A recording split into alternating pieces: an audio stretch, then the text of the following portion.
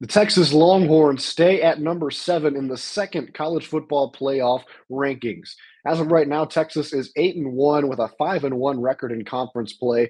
Their opponents' combined record outside of games against the Longhorns is 49-23, which is a 68.1% win percentage, highest amongst the rest of the CFP contenders.